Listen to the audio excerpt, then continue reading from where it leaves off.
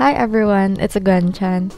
So I did an artwork in iBisPaint on my laptop. So this is a Windows version of the application.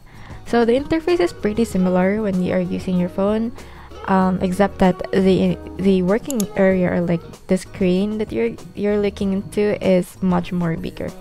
So before doing this artwork, like I'm just doing the rough sketch, I had this vision in my mind to create like a Yakult kind of figure and make it into a small house, a comfy house, because I'm into isometric artworks these past few days.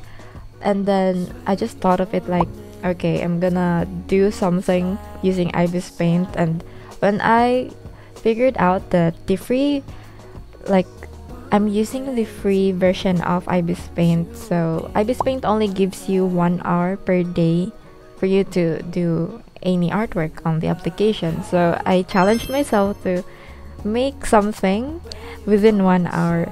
Honestly, 1 hour is enough already, I think.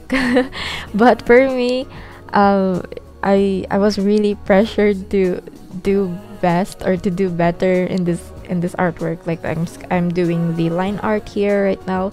So as you can see in the top left portion of the screen, there's a timer there. So that's the timer of iBisPaint, that you'll know the time left.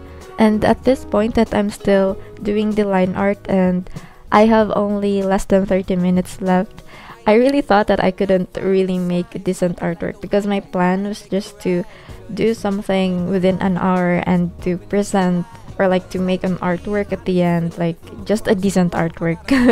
But yeah, it's on the process, and I'm actually discovering some new tools. I mean, I'm familiar with the tools in iBisPaint, but I'm not really that pro user of iBisPaint, even though I'm using it frequently. So it took much time, like choosing the brushes and then some tools.